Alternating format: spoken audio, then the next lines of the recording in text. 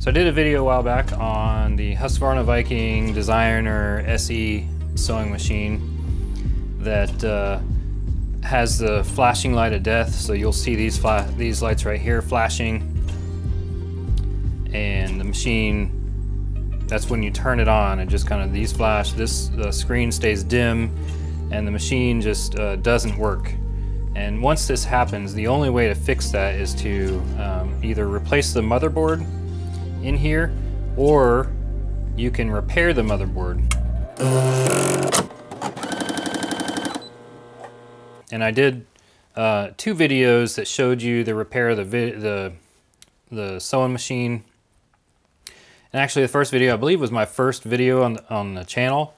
So the quality was a little bit low on that. And I also missed a few things that people tend to ask me about, because I sell a kit. Looks just like this when you buy the kit with the capacitors. So these are what go bad on that motherboard, and you can repair it yourself if you're comfortable with soldering on components to a motherboard, which not everybody is. But I have a video where I go through that process as well. Some of the things that I include in the kit are, some written instructions that give you links to my website that has some instructions on it, and then I also give you a drawing. This is a drawing. It's actually the same drawing I made on that video. I just made a copy of it and I throw it in there. All this to show you that, hey, this is something that I sell. I did it kind of as a, hey, let's see if anybody actually needs this. So far I've sold over 70 of these kits, which amazes me. So I figured I'd go back and do another video showing you some of the intricacies of taking this machine apart, because it's not a straightforward machine to take apart. One thing I did realize, recently I did an older Husqvarna Viking, probably one from the 1990s or so, and taking it apart is very similar to taking this one apart, which I thought was kind of amazing.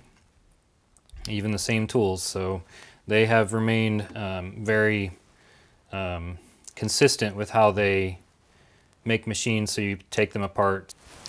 To take apart Husqvarna Designer SE sewing machine and most Husqvarna sewing machines, you need 2 tools. You need a Torx T10 and a T20. Those 2 tools will get you into most Husqvarna Viking sewing machines.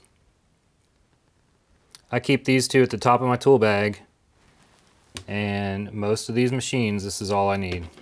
Now you will need like a flathead screwdriver to get your needle out and your presser foot off, but as far as getting inside the machine, these 2 tools will get you there. We will remove our presser foot.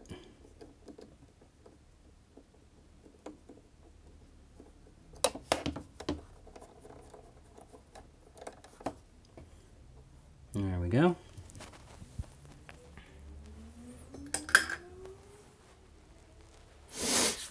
You don't have to remove all of this stuff to get the machine open, so that can stay where it is. Now we want to turn the machine on its back and get behind or underneath the machine. So down here there are a couple of screws, but you don't have to remove all of them.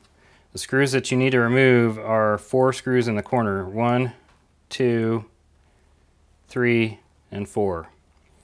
So these 3 right here hold the main case of the frame. So these 2 are for your power supply. We're going to leave them in there right now. Later on we are going to have to remove these 2. But for right now we want to leave them in there so that we can disconnect the power supply electrically and then come and remove those. And I'm using the T20 for these screws. They've got the little bit of a larger head on them.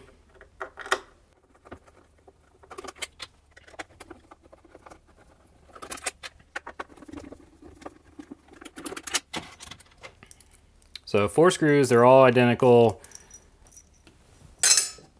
I'm a big fan of Viking and how they put their machines together. I think I've already told you that. And I hope so for the amount of money that they charge for these machines. Now we're going to go to our smaller, the T10.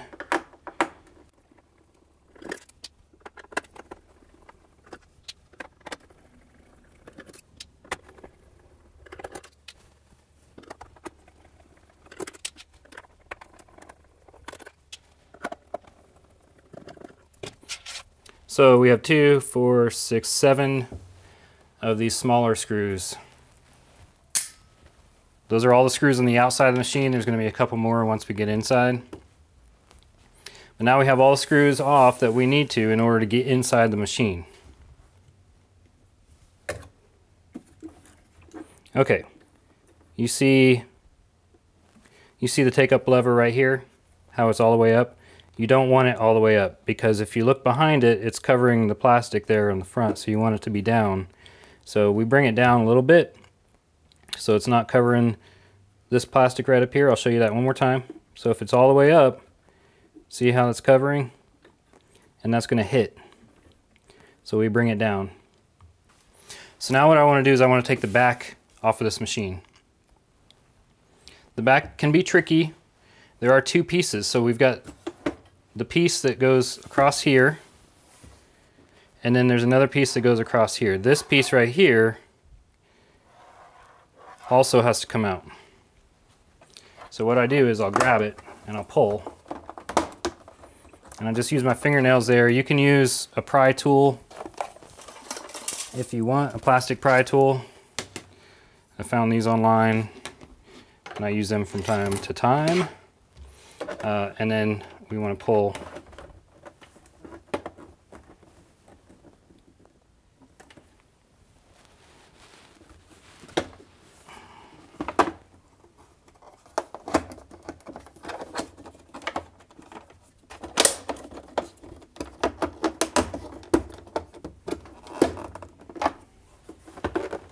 Okay, so now we'll get our plastic pry tool over here and just do that.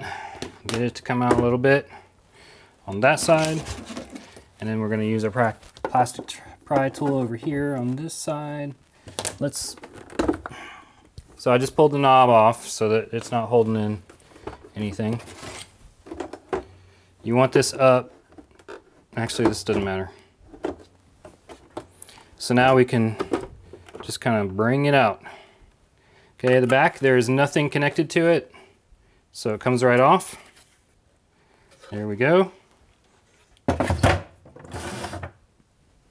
Now we're into the back of the machine. This piece right here, I would like to get it off, and it's connected. So this is for your embroidery arm.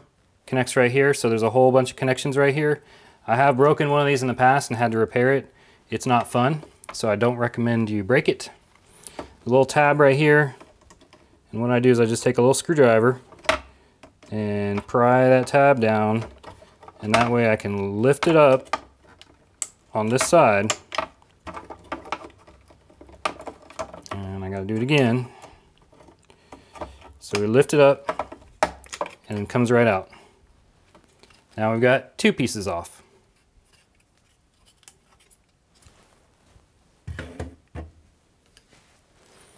Now that I've got those 2 pieces off, this is the power supply I was talking about that has 2 screws holding it in, and I'm going to keep it in there for now. And I have 2 more screws that are holding on the front panel. So these 2 screws hold on the front panel. There's also something in here that catches, so there's a little plastic piece that goes across here. First we're going to take our T20 and remove the last 2 screws. One of them's a short one of them's a long one.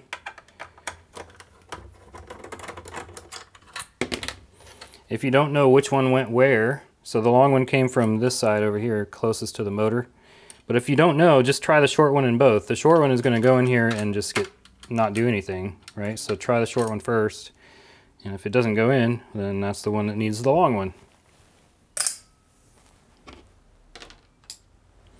Okay, now we have the top freed up from this machine. So the top moves. What I'm going to do is leave this in here, but I'm going to show you how to make sure that it doesn't get ripped out, because what's ripping it out is your needle threader. If you see that moving up and down, that needle threader goes up above this plastic and it will rip it out. So if I lower the needle threader while I pull this off, then I'm not going to rip this out. So let's continue on. This is where I want to grab the bottom of this and push up and pull.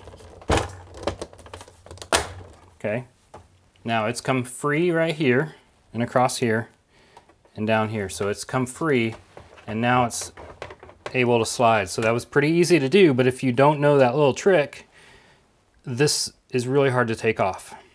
So now I don't want my top, that plastic piece, to be ripped out. So I'm going to pull down my needle threader while I pull this off. The other thing, let me bring you around.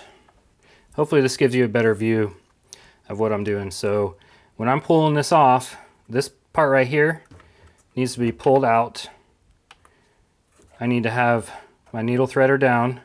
So now you can see how that's going up and it's catching behind this little plastic piece going across. So I need the needle threader down. I need to pull out here and just pull it back. And then once I'm clear, which I am, then I can come out and bring this the rest of the way slowly. Because now we have wires to undo. All right, now I've got you on aerial view and you can see what I'm seeing when I pull this apart. So I've pulled it apart and now I've got a whole bunch of connectors and I want to make sure they get back to the place that they're supposed to be. So I'm going to start at the top and work my way down. This connector right here is unlike any other one, so I can just pull that off. It's going to go back to the right place. Okay, these two are very similar, so I'm going to get out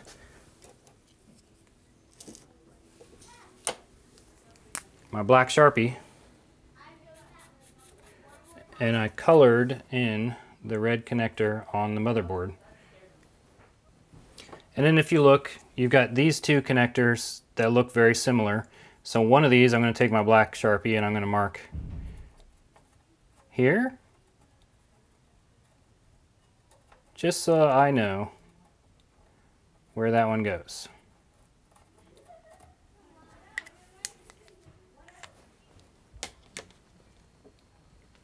So now I'm confident I can take off these top connectors, including this one, because this one doesn't match any other one.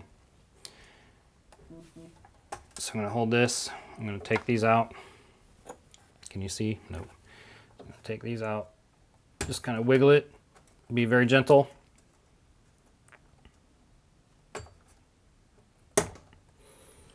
We're not done yet.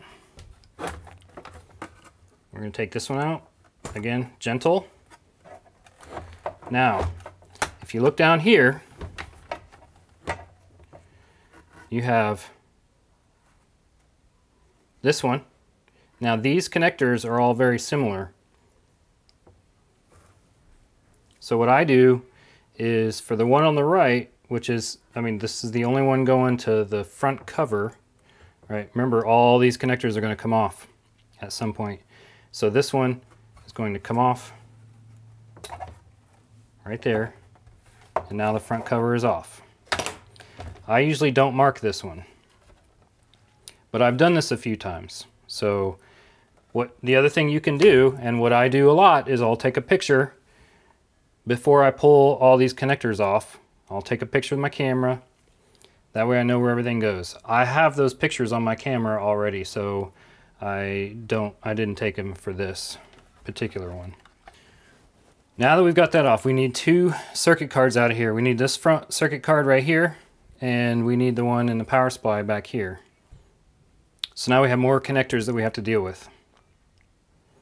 So as I'm looking at this, these connectors go down, they go up. One thing that gets messed up quite a bit, if you look at these two connectors right here, this one and this one, they are identical. They're actually identical to this third one that was over here. Each one of these goes to one of the stepper motors in this machine. And the stepper motors do things like your feed advance or your needle position, things like that. So when your machine, you put it back together and it's doing weird things like sewing backwards or not advancing fabric or not doing the right needle position, you have swapped some of these. If you notice, this bottom one goes up and the top one goes down. That's why it gets messed up a lot, because people think that if it's coming from the bottom, it must go to the bottom. Well, that's not the case.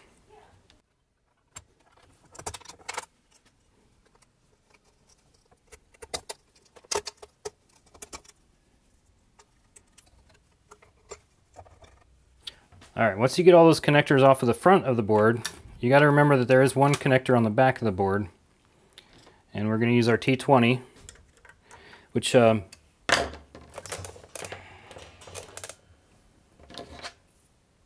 a side note, another thing I noticed on that 1990s Husqvarna Viking is the way that they attach the circuit card inside there is exactly the same as this. Had a little spring tension device right here, had another screw over here. It's amazing, and what they're doing is, hey, it worked, so why mess with it, right? Now I think that these were a little closer together, so I don't believe that will I don't believe the part is exactly the same part, but I bet you the screws are the same screws.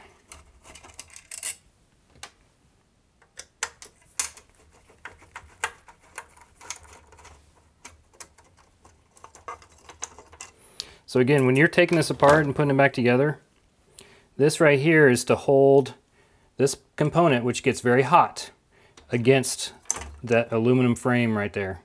So this little spring holds it against the aluminum so that it can dissipate all the heat that it creates while driving that motor.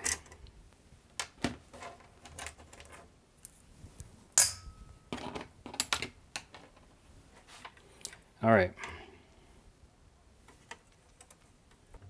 So now we pulled our circuit card assembly off, and it's down here. The only thing left is this right here. This is what goes to the motor to provide power to the motor.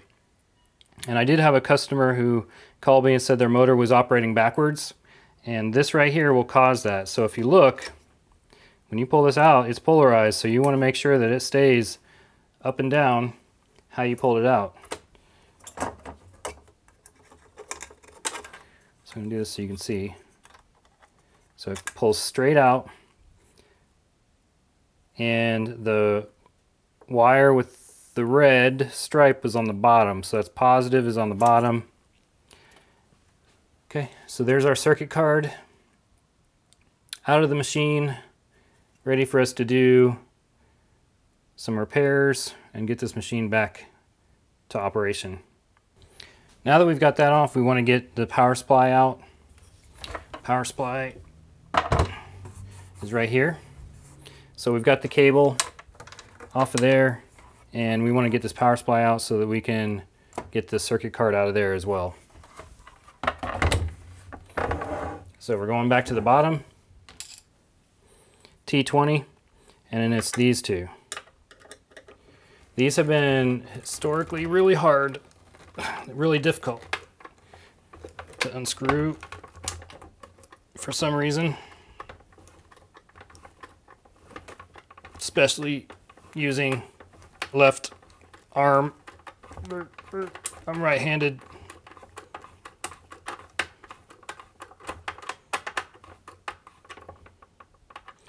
While I'm doing this, I'm pushing on the actual power supply to keep it from pushing in. That's how you end up breaking those tabs, and that's why I don't do this before I take the machine apart.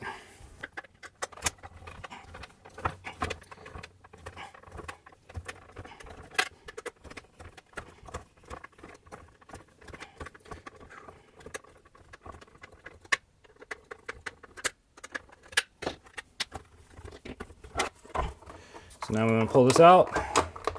You have to go this way because your all your plugs and everything are sticking out there. And then it comes right out. So you can pull this off. Just remember how it was on there. Pull that off. And then this will come apart. And about 100% of these have some sort of damage. I don't get it. Because I don't think I do that as I pull it apart. I think, I don't know. But they all have that kind of cracking around there.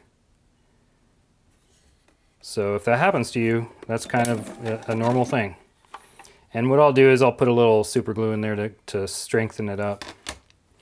And then here we go. Here's our power supply.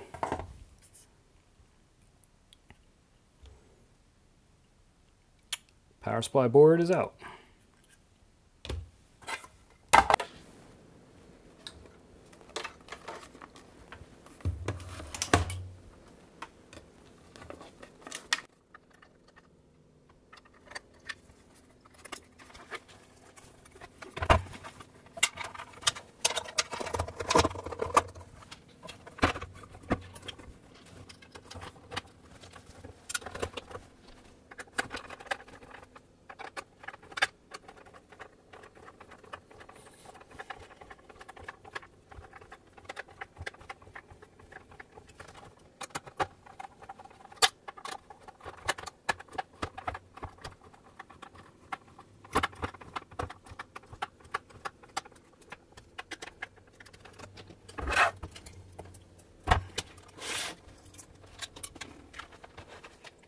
So remember, you got a connector here in the back. Red goes down, and there's two little tiny holes in this board right here. That's where that goes. Some people pull this off, they don't realize there's a connector here, and then their motor doesn't work. So that goes in there.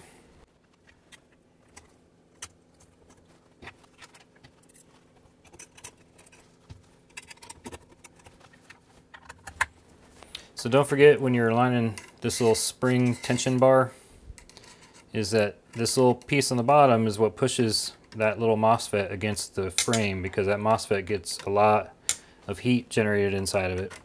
And the other thing is, since this is a spring, you want to alternate when you tighten these screws, and don't tighten one down all the way, because if you do that, you're going to have uneven pressure on your board, and it could crack something. The whole idea of the spring is to hold this copper. This is basically removing the heat from all these chips on the drive section of this board, and taking that and pushing it against the big metal frame of the machine to remove that heat away from the board.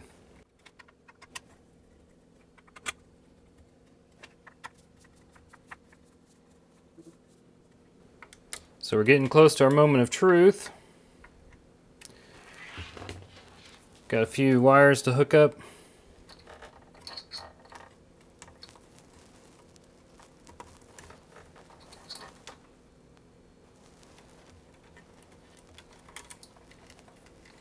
So if you remember the upper, so these two are the same kind of connector, the two with the 4 wires, the 2 cables that have 4 wires. Same type of connector, and a lot of people want to connect this to the upper one because it's the upper cable, but it doesn't. It connects to the lower, and then the one that comes from the bottom connects to the upper one. And then you got the really long one.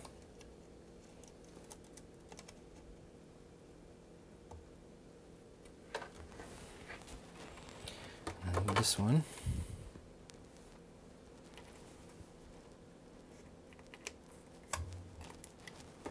Good thing is that a lot of these just kind of fall into place.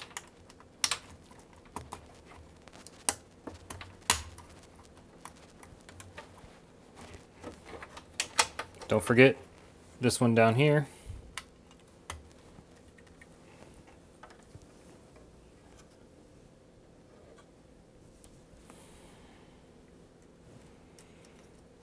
Okay, and then the rest of these connections that get made, so some of these don't have anything on them, but the rest of them that get made are from the front panel over there, which is next.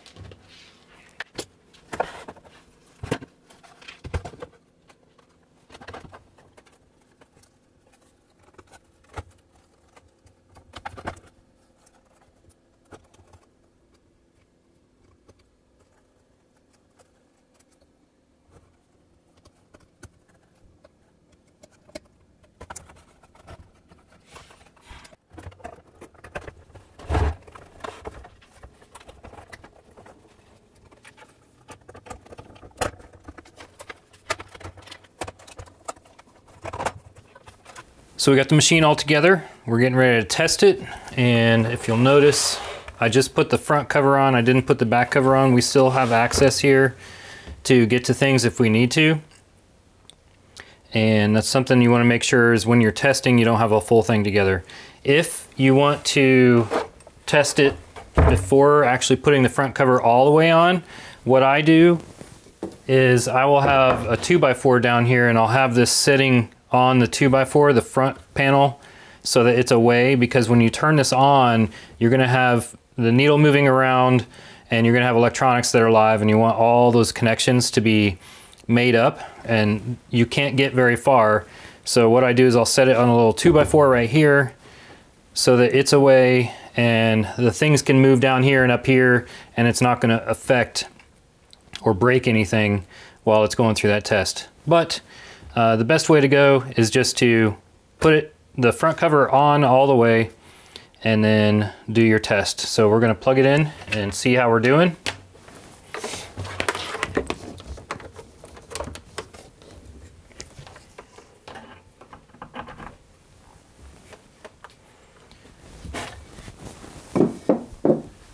And here we go.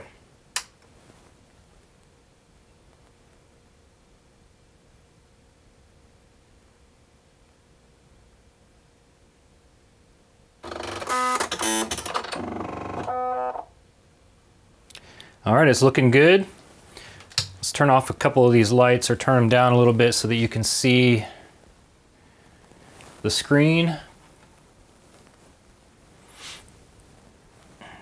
There we go, now you can see the screen a little bit better. This machine appears to be working. I don't have the foot pedal for this one, but you can go through here and start and stop this way. And we are working there. We can test out. So now we're testing some of these buttons to make sure they're plugged in correctly.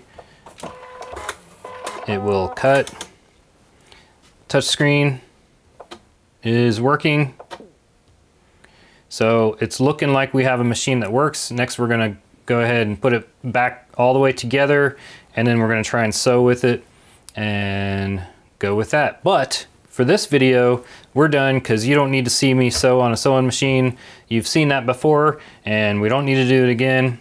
And for those of you that have been paying attention, you might notice that this is a different machine, and I had a little, my other test machine that I got has some other problems with it, so I couldn't get the retest to work right. So here we go. This one right here just got fixed, and it's ready to go back to a customer and sew some more.